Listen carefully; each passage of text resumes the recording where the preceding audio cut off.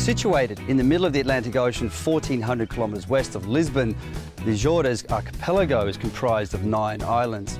The territory symbolises the beginning of discovery and adventure in the 15th century, which led to the Portuguese presence in the 4 corners of the globe. Of volcanic origin, the Azores is one of the great Atlantic treasures, often referred to in legends of the lost continent of Atlantis.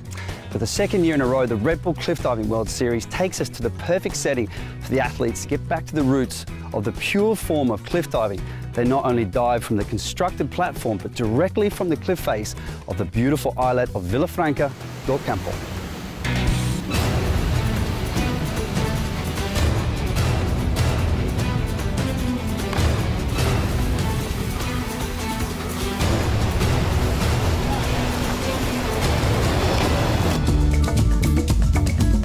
São Miguel, like all of the 9 islands, is volcanic, and modern life coexists with breathtaking scenery, forests, cliffs and lagoons, making it an idyllic place for ecotourism.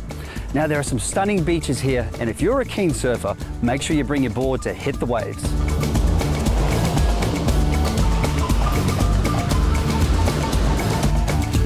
The hot springs of Furnas is another unique location to visit.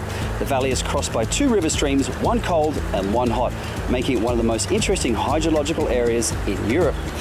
The locals invented a clever technique to prepare their food using the thermal heat in the ground, and if you get a chance, I definitely recommend you try this rare and delicious cuisine.